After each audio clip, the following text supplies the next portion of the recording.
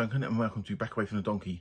And today, finally, I'm going to talk to you about The Year of the Quiet Sun by Wilson Tucker. Format-wise for this video, it's probably going to be a little different. There will be some cuts and I'll be cutting stuff in between just because of the way I need to speak about this. At the end, I am going to do a talk which will have huge spoilers because there's something I want to talk about and I really need to talk about it because I have no one to talk about it to. So there will be big spoilers and I will signpost that as much as I can. And I just recommend you just go off and read this book. Go and find a copy of it. It's pretty sure it's not on Kindle, so you'd have to try and find a second-hand copy of it, but you need to find it. It is a great book. So yes, Year of the Quiet Sun. If you have a look at this beautiful painting on the front, Peter Elson painting that I've got on this copy. So let's start. It was a Hugo nominee, released in 1971, and it's basically a time travel book. And the thing I find time travel, I love the concept, but it's so often done really badly. Often it's just an excuse to write historical fiction or write a story somebody wants. And we know it's all there just so that people can write the story they want to, but this is time travel done well. It's done simply, and it's there to tell the plot and the story that Tucker Wilson wanted to. Cheney fitted 2 keys into the twin locks and shoved. A bell rang somewhere behind him. The operations door rolled easily on rollermite tracks. He stepped outside into the chill of the future. So the author is Wilson Tucker. I've gone into a bit of Wilson Tucker rabbit hole recently because I've started reading some of his books. I recently read Time Masters, which is where we're picking up. He was a movie projectionist until 1971-72. He wrote, I think, around about 20 odd novels. Some of them action, some of them mysteries, and quite a lot of them science fiction, and lots of short stories. This one, Year of the Quiet Sun, was Hugo Nebula nominated and should have won, and people should remember it as far as I'm concerned. The Long Loud Silence, one he wrote in a post-apocalyptic book in 1951, which I'm desperately after a copy of. It's not on digital anywhere. It's really hard to find a copy of, but apparently it is a stunning post-apocalyptic book, and I need a copy of it. So if anybody sees one around, buy it, as long as it's not silly money, and I'll pay you for it, because I want a copy. So yeah, Long Loud Silence by Wilson Tucker. But this is, I said, one of his most famous ones, Year of the Quiet Sun. Okay, so I'm going to give you a synopsis now. This is a no spoilers synopsis. Well, nothing that's going to affect the whole plot, unlike what I'm going to tell you later. And we follow a man called Brian Cheney. And Brian Cheney is a biblical scholar, a demographer, and he is recruited by Catherine Van Hees, I think her name is, yes, it's like Dutch, to test basically a time machine. Brian Cheney himself is quite infamous. He, in his biblical studies, he translated a scroll that's meant to predate the Book of Revelations and basically have the Book of Revelations on there. It's basically a midrash, which is apparently, I only found this out, is a Jewish word for like a fictional story. And basically he upset lots of people and all he did was translate this. But she helps the recruiting for a test of this time machine they've developed along with a colonel and another soldier. The time machine works by being in one place and somebody goes into it and then they come out in exactly the same place in a certain time there. You don't sort of feel yourself moving or anything. And the government want to use the time machine to very cynically see how policies and things develop. So the president wants to know if he'll get re-elected. So they are going to start, the 3 guys are going to separately start jumping forward in time. Cheney said quietly, Seabrook has picked up a very hot alternative. If we can't go up there for a survey, our team is going back to film the crucifixion. Yeah, this whole idea of time travelling to see what's happening is quite cynical. I said in today's political climate, you could really see politicians doing things like this, which is what I found quite interesting about the whole thing. But the plot develops as the final part is that Brian Cheney goes into the far future of 2010. Okay, the far future of 2010. And in it, he discovers certain things. He has 3 jumps he does 3 different time zones, and he discovers things about the world as it's developed, certain riots going on and the breakdown of society.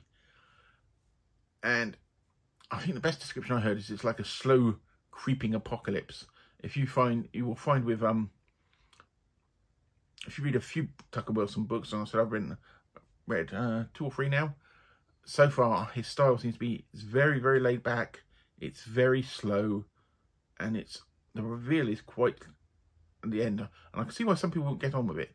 To me, this book is a bit of a masterpiece, a forgotten masterpiece, and it should be up there. I do not understand why it's not been reprinted. I do not understand why it's almost been forgotten. Written sort of at the back end of the 1960s. Unsurprisingly, there's a bit of misogyny in it.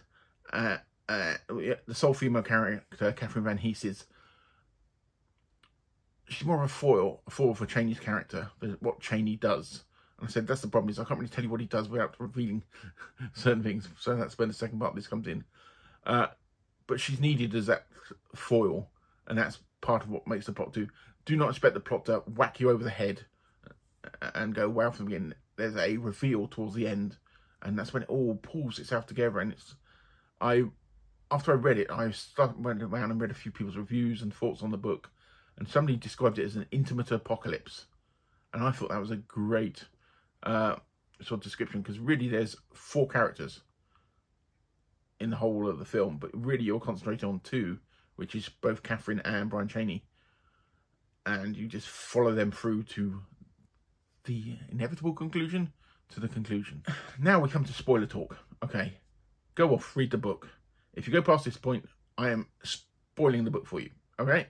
I am going to give you the reveal, and the reveal is a bit I really wanted to talk about. So I suggest you go off, find a copy. They're available. Look on Abe Books, anywhere. Find a copy, read it, come back, watch the second part of this video.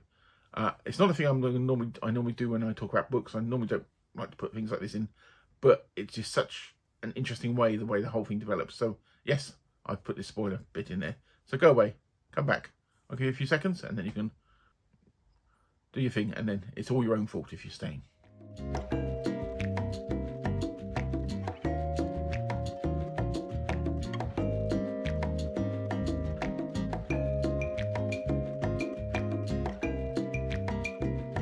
Initially, we have Brian Chaney and some of the other two military guys getting sent to different times. Initially, it is to see who's going to win the next election, and the president finds out. They go forward that the president does win the election, but at the same time, they put down a coup. And also, there is riots, and most of these riots are race bias by the way African Americans and all the minorities are being treated. And you have to remember, this was written at the back end of the 1960s, so there was a lot of racial tension in America at the time. So this is sort of working off that. We get the death of one character shortly afterwards. But the final part of this book, which is the bit I found really, really sort of blew you away, is your Chaney goes to 2010, and he comes back and it's like this post-apocalyptic wasteland. There's nothing there, and he meets what is. He gets there and he finds out that the time machine which stays there's no power, so he wouldn't be able to get back.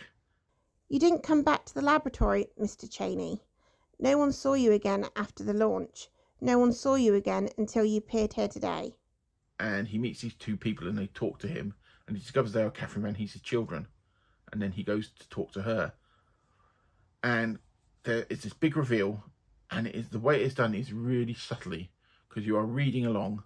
And she suddenly says the statement, I find the original statement is, "You're lucky that anybody trusted you, because out of all the people here, I would be one of the few people to trust a black man." And that is the only point you discover when Chaney is actually African American. And what it is the fact that all the race riots and that developed and basically caused this sort of looming apocalypse, and people distrust each other totally. But what I liked about this is this all focused on my own perceptions of the story.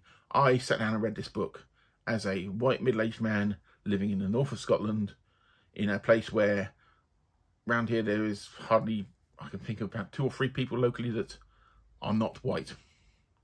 So I assumed that the person in this book was like me, and I'm assuming that an African American might read it, or somebody from anywhere else in the world might read it and automatically put themselves in that place, because it's not stated. It is not stated initially that this person is African American, and so it reinforces your own perceptions and why you're not jumping to conclusions. I wrote, what did I write down here?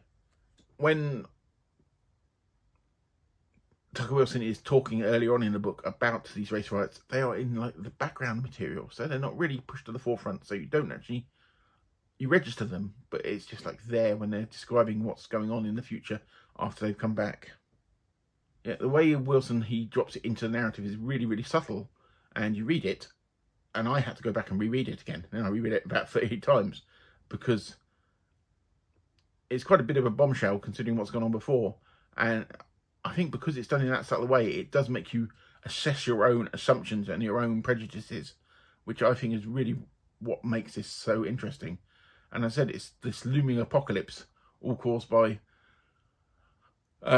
situations from the late 60s, early 70s, and what happened could have quite easily happened. If you read your history, if you know your, probably people know their American history better than I do, because I'm not American, but if you see what happened back there, what he predicted could have happened.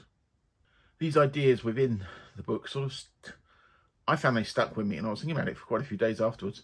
I wrote notes for this this video I'm doing, which I hope in your understanding, and it just stuck with me. And it also made me in mind as a episode of Jordan Peele's Twilight Zone reboot. If you ever watched it,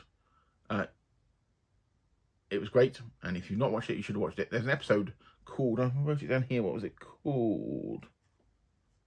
It was called Replay, and in that replay, they got this camera that can like literally replay, force something that's happened to go over again, and you're following these African-American family, and somebody gets shot by a policeman, and they keep replaying it to try and do all these situations, but no matter what they do, the outcome is always the same.